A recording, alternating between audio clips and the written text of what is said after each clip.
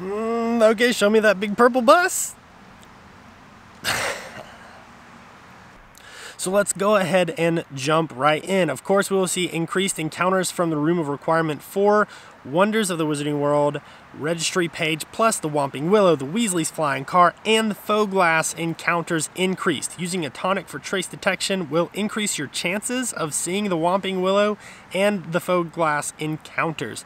Now, reduced times across all Extemulo potions, that's the normal Extemulo, strong Extemulo, and potent Extemulo, will all be cut in half by 50%, which is what in half means. And they'll also increase the effectiveness of those Master Notes by an extra 50%. So if you want to, during Community Day, you can grab a potent Extemulo potion, you can throw all of those ingredients into a rental cauldron, and with the Master Notes, brew that bad boy in 1 hour and 36 minutes, which is really, really cool. So I'm very excited about that specific feature. Now, Wonders of the Wizarding World encounters will be less likely to depart or run away. That's great news for things like the Faux Glass, things like the Weasley's Flying Car, and of course the Whomping Willow are all really rare foundables, and they run all the time on me, so it's really frustrating when I do see one finally and then it pieces out. So fortunately, they have lowered the difficulty for this specific Community Day, and I think that will be really beneficial to a lot of people prestiging their pages.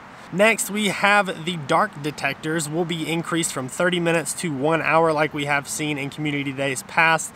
And again, I'm very excited to get together with my community, go some high density in areas and stuff like that, and try to get those foundables. The two most underrated features of this coming up Community Day, of course, are one, being spell energy on the map, and two, landmarks will actually be turned off. So if you have an area near you that is packed full of inns and packed full of greenhouses and fortresses and all of that good stuff, and you're like, it's like I can't go play Community Day there because it ruins the spawns. Well, they've got your back this Community Day, and I'm very excited to see how much more beneficial this is for Community Days when we're trying to do things like grind for those specific types of foundables. There's actually one location in mind. I go film there all the time. I go play there all the time. It is a Legends of Hogwarts foundable nest or landmark area, so it makes it really, really tough to go and play there during any other time unless I want those types of foundables. So I'm really excited to see that they're actually turning off those landmarks and their effectiveness in order that we can benefit and really, really do some damage on these registry pages. Now to the quest, the thing that you've all been waiting for. The quest steps are as follows. Return 5 Whomping Willow foundables for 1 Night Bus fragment. Return 5 Faux Glass foundables for 1 Night Bus fragment. Return 15 medium threat Wonders of the Wizarding World or higher, and you get 1 Night Bus fragment. Do you see where I'm going here? Do you see a pattern here with this? Return 30 Wonders of the Wizarding World foundables for 1 Night Bus fragment. Use 2 potent Extemulos for 1 Night Bus fragment, and use 1 tonic for trace detection for 1 Night Bus fragment, which is amazing because we've never gotten this type of reward before. We've gotten it in like brilliant events and the end of quest steps and that kind of stuff. Like we can get little tiny pieces here and there for the brilliance, but we've never gotten anything like this out of a Community Day, and I'm very, very excited to say that we will finally be able to get some fragments that we really need that are going to be guaranteed. So you don't have to sit there at a fortress and just pound away at fortresses all day long and hope to God that you're like, oh, I need a night bus, can you please give me one?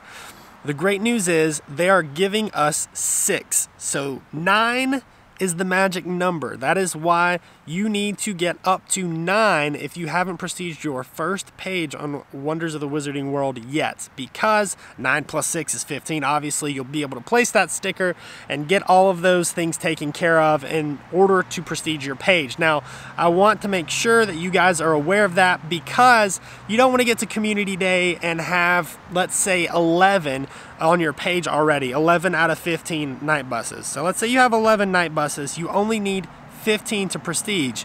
Make sure that if you go to collect these rewards, you aren't wasting those fragments, because if you collect all 6 of these, it'll just be overflow and it'll be extra that you won't get to reap. So if you have 11, make sure you only collect 4 of these 6 quest steps. So that way you can prestige your page, get that all done with, and then collect the last 2 in order to prestige your page or to give your next page a little bit of a boost. So that's just like a pro tip there. So make sure you consider the overflow there when you are collecting those reward steps. After you complete all of those quest steps, you will be rewarded with 3 red spell books, 40 gold pieces, and 100 Wonder of the Wizarding World Family XP. Next, we have the Premium Pack, which you can get up to 5, and they are 420 gold a piece, as is customary with a lot of these Community Day packs and Brilliant Event packs. There are 420 gold, and within those are 5 Potent Stimulos, 1 Tonic for Trace Detection, 1 Dark Detector, and 15 spell energy. So if you have the extra gold lying around, this isn't a terrible deal. It's not like an insanely great deal, but at the same time, if you want the potence, you want the tonic, you know, you get energy and a dark detector with it, it's not a bad deal. So you get some pretty good value out of that pack as well. I can't even imagine how many runestones they're going to be getting out of this event. It's going to be just like Dark Arts Day and all that good stuff where you see runestones all the time. Maybe not as a reward, so maybe not quite as many, but you'll still have a ton when this is all said and done. Which, again, when this all said and done is really great news, because you'll be able to sit there and you'll be able to farm for your Hogwarts Express, the Hogwarts Express sign on platform 9 3/4, and also the night bus, which seems to be extremely rare. Again, I've been sitting here for a little while and haven't seen too much progress.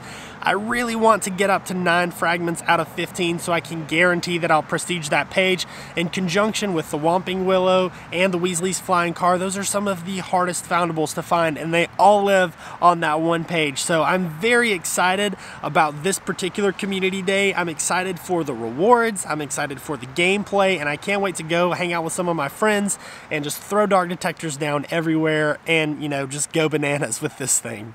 I will say that there is one particular con with this event, and that is there's no Barufio's Brain Elixirs boost. So nothing too crazy is happening with XP, but again, they are giving us this huge XP event right now with the Frosty Foundables, and I know that this is probably going to come out right before the end of that. So if you haven't taken advantage of that, I actually just casually did like a 30-minute stroll, and I got around 50,000 to 60,000 XP, and that's not even that impressive, honestly. Like, that's not that crazy. There are people doing insane numbers right now, so seriously, make sure you're taking advantage of this event that is going on right now, because it's incredible. I actually finally graduated to level 36 after what feels like being stuck on 35 for an eternity. So hopefully we can keep this train rolling and keep grinding and getting some XP, getting those runestones and all those foundables that we need to prestige those pages. Guys, let me know what you think down below. Is this an exciting Community Day? Are you excited for this particular Community Day? Are you not excited for this Community Day? I know I am. I really am. I enjoy these types of events, and I love seeing boosted spawns of anything, because it's how we're going to prestige those pages that are really, really tough.